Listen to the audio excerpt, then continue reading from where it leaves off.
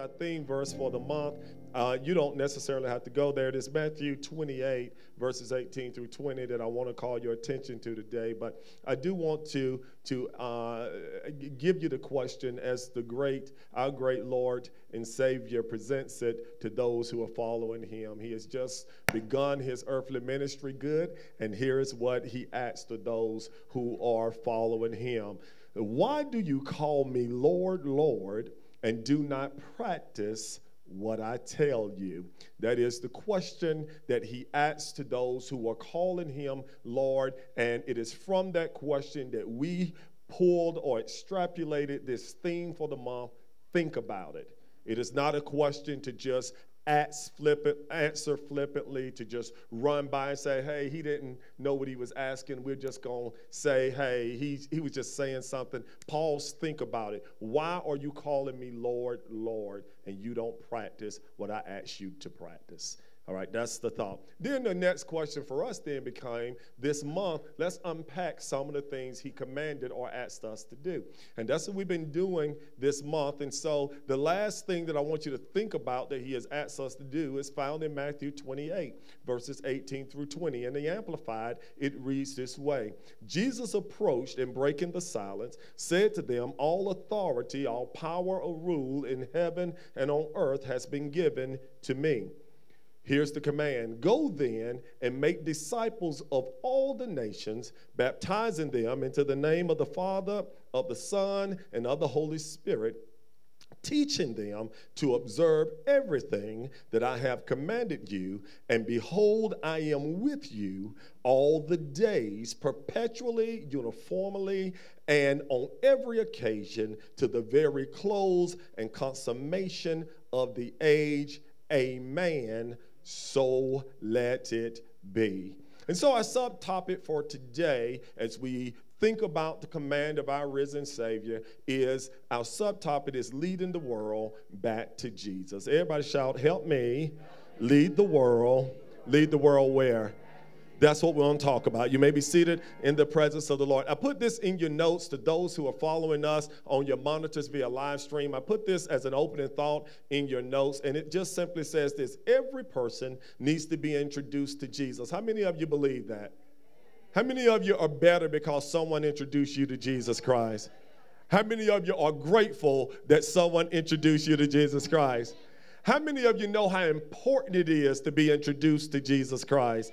Yeah, it is pretty important stuff to be introduced to Jesus Christ. Brother Drummond, I'm so glad you were introduced to Jesus Christ. It is that introduction that led to your introduction to your beautiful wife. And that's right, that's something to clap about. That's right, that's something to clap about. He has reminded us that he found a real walk with Jesus Christ inside of our doors. He did not know him the way we are trying to get you to know him. Partly because for the average man, he is okay with people, jumping and screaming and everything. But at some point, he needs his mind to be activated and to just sort of be able to rationalize why we're jumping and screaming. He needs to be able to put some meat on the bones every now and then. Ladies looking at me like, you don't think I need to put some meat on the bones? I'm glad you do. That's why you're here, ladies. I'm not trying to push it off on you. I'm telling you that this brother had communicated to us that he thought church was just hype. And then he found that, no, there's some substance to it if we take the time to think about it. Everybody shout, yes, Lord. Would you do me a favor and just shout back at me, Pastor White? We recognize now that church is more than hype. Yes, it is. It is substance. And the reason you must know that is because Jesus, again, this great Savior that we follow, he said that you cannot just hear me teach and then go out and live contrary to my teachings. That's why he asked us, why would you call me Lord and not do what I ask? I asked you in our opening series, why would you go to the doctor, Pastor White, ask him to do surgery on your back, Pastor White, and then not do what he tell you to do afterwards? It makes no sense. It makes no sense. Why would you call me doctor, and you're not going to follow what I asked you or what I prescribed for you? Are y'all listening to me? Yeah, but we do it all the time. We find people in our lives, we tell them, I want your counsel. We can say, you're counselor, and then we don't follow their advice. Y'all understand what I'm saying to you? It's hard. It is hard. I can just feel Jesus as he asked the question, why would you be in here yelling and screaming, saying, I'm your Lord? And you know when you leave here, you're going to live life contrary to how I've asked you to live it. It's just real up in your face, and it's something to think about. Everybody shout, it is. Therefore, because every person needs to be introduced to Jesus, therefore, God calls every one of us to take on the responsibility of leading the world back to himself. How? One soul at a time. How many of us should be doing this? How many of us should be doing this? It's not a trick question. Everybody can answer. How many of us should be doing this? What is it that we should be doing? Leading the world. So in our initial message, I asked you to think about this, and I just put it back, and it was just this question that I asked you to think about, and it is, are you leading those with whom you have influence, friend and foe, to follow Jesus? Now, I don't want you to just overlook that, because if you do, if you just scroll by that, you'll be like, yeah, I'm trying to influence my friends. I did not ask you only about your friends.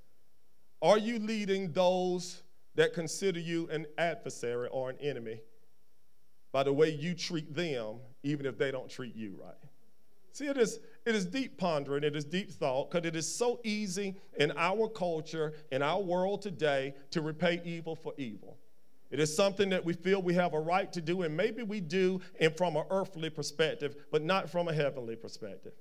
And the one thing that the gospel of Jesus Christ does is it comes to challenge all of us to elevate our thinking, to elevate our actions beyond just earthly means or earthly reactions or earthly thoughts. He challenges us to think from a plane that allows us to be to the world what the world needs to become, but it can't become if we who are following Christ are not first it in demonstration and in modeling. So then, are you leading the world back to Jesus, friend and foe, not just friends?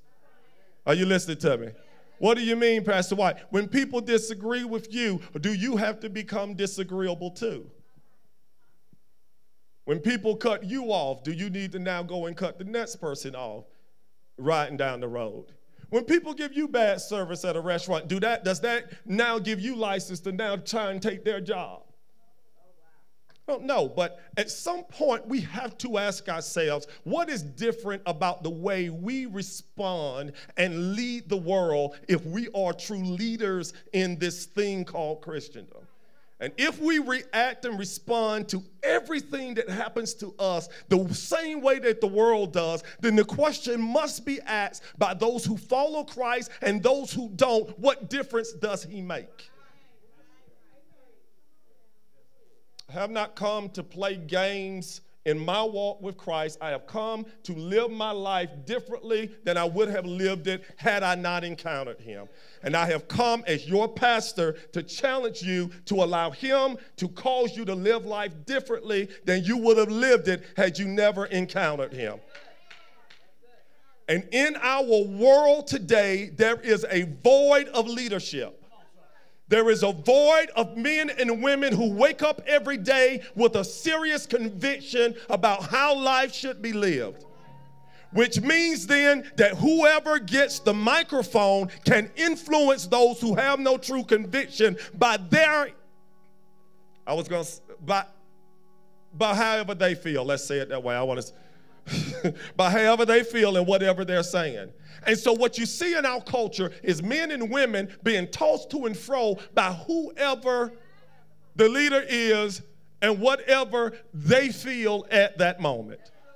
And then we all rally around and we put no thought to how we feel about it, and everybody just jumps in. One side on one side, another side on the other side, never considering that on both sides, whatever argument you want to present are brothers and sisters who have been redeemed by the same blood you've been redeemed by.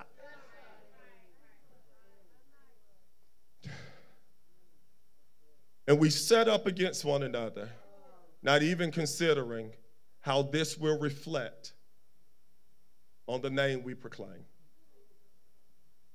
How does the world get back to Jesus if those of us who follow him turn against one another based on cultural and social arguments. It is this complex type of thinking that led Jesus, the resurrected Jesus, to say to his followers, here's my command to you. It is real complex, so don't miss it. It is greater than just the Great Commission. The Great Commission is complex. It is real deep, and here it is. The world has a leadership vacuum. Everyone who follows me must carry this mandate. Go into the world and lead them back to me, one soul at a time. That is the commission. That is what you and I have been asked to do. So no matter what we do in our time here today, the greater question is, what will we do when we leave here today?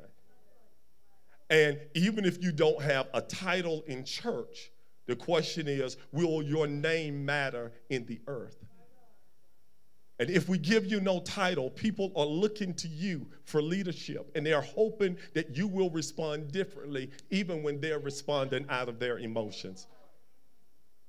The world is devoid of leadership. The world is devoid of leadership. Y'all say it with me. So let's talk about what leadership looks like. Let's talk about some evidences of Christian leadership, because I want you to know what it is you should be doing as you lead the world back to Jesus, one soul at a time. Every shot, I'm ready to do this, Pastor White. Y'all convince me. I'm ready to. What you ready to do? Because everybody deserves to be introduced to who? Yeah, they might not make it to your family, they might not make it to your mom and daddy, but everybody deserves to be introduced to Jesus of Nazareth. Hallelujah. I said hallelujah. Just hold on for a minute before I take you there, because y'all don't believe me. Y'all act like that I am talking to you about some common dude. Y'all act like if I said everybody need to be, who's the most popular artist out right now? Let's see who. Lil Wayne. If I said everybody need to be introduced to Lil Wayne, y'all be like, oh yeah, where he gonna be at? Or if I said everybody need to be introduced to JC and Yancey, y'all be like, oh yeah, where they gonna be at? Or if I said everybody should be introduced to Barack and Michelle Obama, y'all be like, oh yeah, where they gonna be at? And then I say to you, that's cool. Y'all have admiration for who you have admiration for. But think about this. Everybody should be introduced to Jesus Christ. And y'all just sit there like, whatever, dude. Can you speed this up? Didn't you say they only give you 30 minutes? I did, but y'all cannot make it like I'm talking about some average guy. Y'all can't act like that if we can introduce somebody to Jesus today, that's just an everyday introduction. That's life-changing stuff. That's radical stuff if I can get you to Jesus. So in Sunday morning discipleship training, I think I'm going to go on my 30 minutes if y'all don't help me out here. In Sunday morning discipleship training, Hannah asked the question. She wants to know what is different from one religion to the other. What all of them seem to teach, this, good morals and everything. Why is it that Christianity is so different, and why do we proclaim to be the truth as opposed to a truth? It's basically the essence of the question. To which we tried to explain in brevity, and I want you to consider this, that every religion on the planet offers you good ideas for how you should live life and treat one another. Only one distinguishes itself from all of the others, and this is why. Christianity is the only religion that says to you that you don't have to be good enough to get the favor of God. Every other religion says to you, you must live good enough, you must walk upright enough in order to curry God's favor. And every one of us, if we embrace that idea, know when we look in the mirror that we failed today on being good enough to stand in the presence of a holy God. So what's different about Christianity? It's the only religion that offers us a remedy to our sin problem. Christianity offers us someone who could live up to the expectations of heaven, Jesus Christ. And he lived up to that expectation by living a perfect life and then being lynched for no wrong of his own. He was beaten and bullied and beaten and crucified. And the Bible says, Isaiah 53, he was literally beaten till there was no form of comeliness to his face. He was beaten beyond recognition. The question becomes, why was he beaten so badly? And what should we take from his beating? He was beaten so badly because the wages, the consequences for your imperfection and my imperfection are death. It is the wrath of a holy God poured out on you without mercy. Jesus Christ stepped in and said, I will live perfectly, die shamefully, and I will drink the cup of my daddy's wrath without mercy so that you, every one of you can drink from the cup of mercy without wrath. Hallelujah. Hallelujah. And to know him is to know mercy. Hallelujah. And to know him is to know grace. Hallelujah. And to know him is to know forgiveness. Hallelujah. And to know him is to know joy. Hallelujah. And to know him is to know life.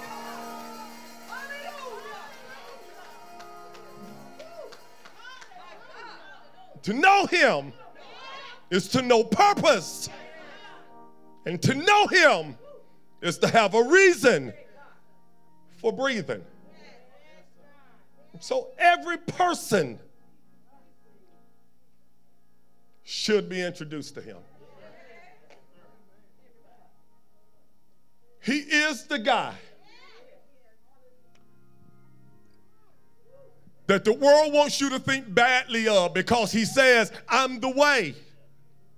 And many of you are wrestling with it. I don't make sense, don't make sense. Why can't he be the only way? I don't know, but just think about this. If a house were on fire, if it were on fire, and one of us were in the house, and the house were caving in, and we had to get out. Can you bring this to me? And although there are many doors, just bring it here, right here. Yeah. Yep, right there. Just put it right there, properly. Right?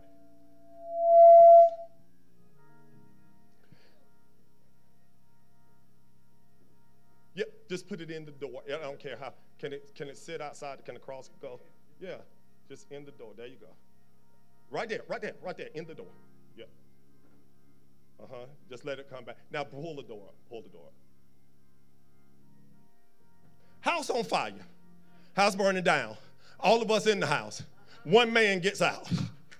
One man gets out. Radio's back in. Everybody. I left the door open to get out. I left the way out of the house. Don't go out that door. No, there's danger there. It's going to cave in that way. You have to come this way. How many of us would stand in here with a way out and say, we don't want to take that way. We want to go this way? That would be foolish. The house is about to cave in. He left you a way out. He's a hero. I say he's a hero. He hadn't caused you harm. He's a hero. And so then, let's go this way. I don't like that way. Well, you're going to die the other way. Let's just go this way. There's a way out here. So do me a favor and shake your half-asleep neighbor and tell them Jesus Christ should be introduced to everybody in the world because he offers the way out. The way out, he offers it. Don't get mad at him. Celebrate him.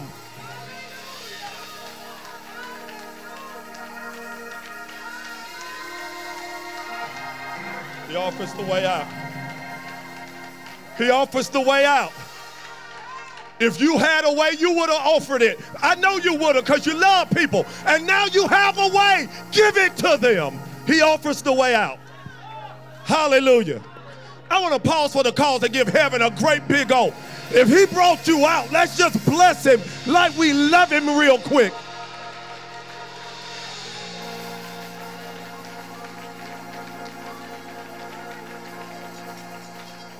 The door is propped open by the cross of Jesus Christ for everybody you encounter this week. They deserve to be introduced to him because he and he alone can offer them a way out of the misery and the pain and the hopelessness that this world offers to her inhabitants. Hallelujah. All right. Y'all have it? Because I was thinking y'all were thinking I was just talking and just like, well, I don't know, but I'm just telling you that every day I wake up, I just look over and I see it, and I was like, whoo, wee. I know I'm going to encounter people who don't like your way, but oh, Lord, I'm so grateful. I mean, he could have shut the door. He could have said, y'all aren't worth it. He could have said, you know what? I'm going to let them stay in there. They crucified me. They mocked me. They rejected me. I'm going to let them stay in there and burn. But he says, no, I'm too loving. I'm too kind. I'm too merciful.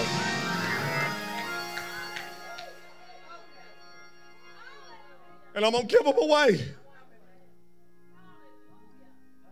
And then those who have found a way allow people who don't have a real argument to make you feel guilty about trying to get them to what you found. The world is devoid of real leadership. And saints of God, we must fill that void. That was the whole message of Matthew 28. The world is devoid of leadership, people. Go to the world and reach them. 3 evidences of Christian leadership. Christian leaders share the vision of the gospel, or the vision the gospel brings on how to live life in this fallen world. Jesus says, go into all the world and baptize men and women in Matthew 28, verse 19. He says, go into all the world. He says, and I want you to make disciples of all nations. What a vision. What a vision. What a vision that no matter who you are, no matter what you've done, no matter who you did it with, no matter where on the planet you are, no matter where you are on that map that's up there, you can become a disciple of Christ. Who? That changed my life, y'all. That changed my life. I've been studying at the feet of the wrong folk. I had become a disciple of the wrong group, a disciple of Christ. That vision for my life, you wipe all your stains, all your failures, all your mishaps, can become a disciple of the resurrected Christ. What a vision. No wonder how many people in your life need to know that no matter what they've done, that the gospel of Jesus Christ offers them a whole new vision of life. While everybody's looking at how ugly they are and how messed up they are, God is looking how beautiful and how wonderful those who are blood washed are. Because he does not look at us based on our own merits. He looks at us based on the merits of his son. And his son was perfect. And so his perfection is imputed or credited to my account. So that when you and I stand before him, he looks at us through blood-stained lenses. Hallelujah. I said hallelujah. And I'm going to tell you something. That people you'll encounter this week, they will envision themselves as everything except for what Jesus says they can be. And many of you in here may look in the mirror and you may be reminded over and over of what you're not. And that's okay, as long as you don't buy into that vision. The vision that God offers us is one that is glorious. It's one where lives that have been used running away from God will now be utilized to follow him and go and make disciples. That's our command. That's heaven's vision. You, a true disciple of Christ. But you don't know what I've done. I'm glad you said that. 2 Corinthians 5:17 says, therefore, since it is the vision of heaven to make you a Jesus follower, a disciple of Christ, if any man be in Christ, he's a new creature. Hallelujah. Hallelujah. Old things are passed away, and behold, all things are become new. So I gave you this quote to think about, I think it was, and I think about, it's not up there yet, and it just is this: our vision is so limited, we can hardly imagine a love that does not show itself in protection from suffering. Now listen to what is being communicated. Our vision is so limited, we can hardly imagine a love that does not show itself in protection from suffering. Now listen good, because I want you to see the vision of heaven. The love of God did not protect his own son. He will not necessarily protect us. Not from anything it takes to make us like his son.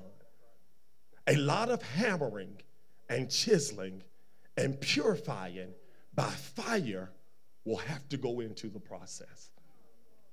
Thank you, Elizabeth Elliot, for that quote. She said, we can't even envision love that doesn't protect us from every ill the world offers. He said, but if you walk in this way, you will have to consider his love didn't even protect his own son. Do you really think he's going to keep you from stuff that will chisel you and purify you and make you more like his son? Stop getting caught up in emotions and start thinking about it. Hallelujah.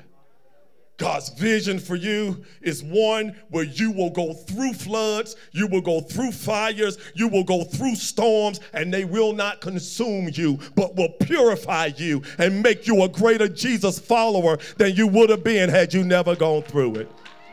Hallelujah. Number two. So now that I have a clearer vision, Christian leaders, they lend their voice to the gospel message. They lend there to the gospel message. Matthew 28 and 20, you see those mics, you see how many of them are empty? That's the way it is when it comes to Christian leadership in our world. Lots of mics and no one stepping up to them. He says, go into all the world. He says, show them that they can be Jesus followers also. And once they catch that vision, use your voice to teach them. Use your voice to teach them. Well, I don't know it. You're going to have to learn it so you can teach them. You're going to have to study to show yourself approved so you can teach them. They have to be taught. You have to be willing to learn so that you can teach them. But I don't want to take the time to do it. You have to, because everybody deserves to be introduced to Jesus. And it is your command, it is my command for you, saith the Lord, that you lead the world back to me one soul at a time. And in order to do so, you will have to teach them. Everybody shout, I got it. Say it again. I got it. My voice can't be used to promote Lil Wayne's message. My voice can't be used to promote Jay-Z and Beyonce's message. I mean, it's good to dance to, but come on, sooner or later we got to stop dancing and start living. I mean, I know you can nay-nay to it, but sooner or later we got to stop nay-naying and running, man, and we got to live this thing out.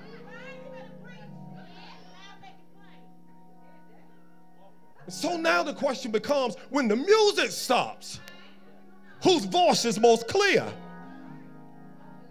Whose message brings the most clarity to life? And I submit to you that it is the gospel message that brings most clarity to life. Therefore, we must learn it so that we can lend our voice to it. Hallelujah. So I put in your notes this psalm, Psalms 47. I won't read it all, but it says that I want you to do something, and that is in Psalms 47, verse 1. It says, oh, clap your hands, all ye peoples. Shout to God. With what kind of voice? What kind of voice? The voice of triumph. God says, whatever you do, do not lend your voice to victimization and pity. I have come to make you triumphant. I have come to give you a new identity in the earth. Your voice must be the voice of a triumphant group. But you don't understand what I'm going through. Do you not understand who you're going through it with? Think about it. And so then, I think about it for our voice is just this simple. Think about this. The enemy desires for Christians to be silent about their faith, while at the same time, God desires for Christians to be vocal about their faith. In short, your voice matters. Now sit down and be quiet if you want to. I'm just telling you, it matters.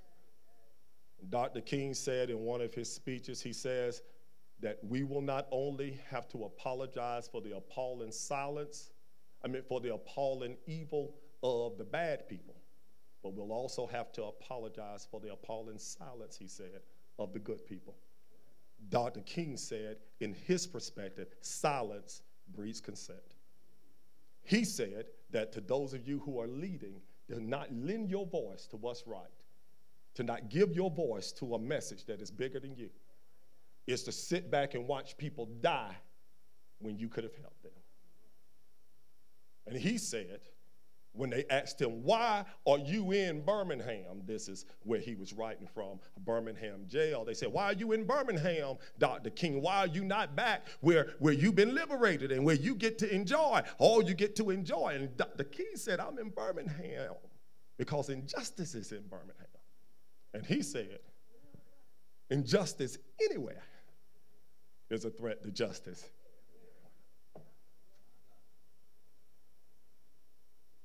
Your voice matters. You say, what are you telling me? I need to become a politician? No, just a Christian that uses your voice to lead people back to Jesus. Hallelujah. Number 3, Christian leaders walk in victory while leading in life. They walk in while leading in life. How do we walk? While leading in life. How do we walk? In Matthew 28, verse 20, Jesus says, he says, I want you to do this. I want you to go into all the world. I want you to teach all men. And he says, I want you to baptize them. I want you to make them Jesus followers. He says, then I want you to use your voice to teach them. He says, oh, and by the way, I'm with you the whole way. In other words, this reminder that this is not a place where you will walk in defeat, but rather in victory. I am victory all by itself. Lo, I'm with you always. When they lie on you and try to beat you and try to scandalize you, it's all good. I've already conquered it. I'm with you. The greatest victor the world has ever known says, I'm with you. Now he says, lead. And he says, lead. They're not going to like me. That's okay. They didn't lead. They didn't like me. But I'm with you. And they didn't like me, but they can't deny me. Because I did what no one else could do. I'm the only man, listen good, I'm the only man that ever lived, then died, and is still living. And I'm with you. But they threatening to kill me. You are with the one who got up. It's all good. They can't stop us. This is victory on the move. This is victorious living at its best.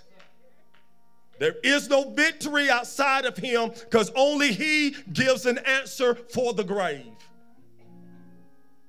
And whatever you can conquer in life on your own, you cannot conquer the grave without him. He's the greatest victor the world has ever known. And he leaves away. And he says, you're my followers. Walk in that victory. Now, one of the reasons the world is so devoid of leadership is because the world always offers us victimization as an option. And it does so by offering us all the time, every time something happens, why? Sometimes the why never comes. But I do know this, that you and I are more than conquerors. And sometimes sitting around trying to figure out the why to everything will paralyze us. Sometimes we have to make up our minds that I'm not sure why it happened. I'm just sure that it did happen, and it's not going to keep happening. And victors get up and march forward. Nay, in all things, we're more than conquerors. You say, but you don't know what I'm going through, Pastor White. I do know who's going through it with you. But you don't know what I'm dealing with, Pastor White. I do know that it is not greater than he who is in you. But you don't know my struggles, Pastor White, but he does. And he thought you were worth dying for. So I put in the next passage of scripture. I told you, I said, I want you to think about this. There is no true testimony without a test. How many of you believe that?